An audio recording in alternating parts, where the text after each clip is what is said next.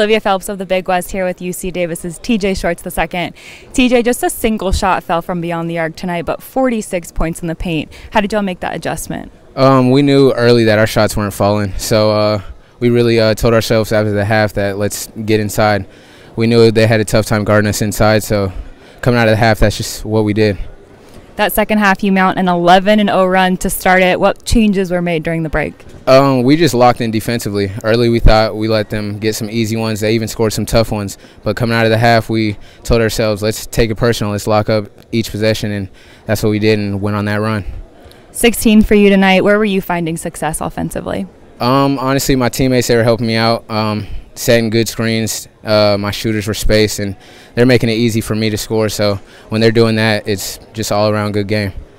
18 straight wins at home. That's the third best streak in the NCAA. What is it about the Pavilion? We just love it here. We know when we come home, it's a tough place to play for opponents. So coming here, we know if we lock in, we could be the best team in this conference. Congratulations. Thanks so much. Thank you.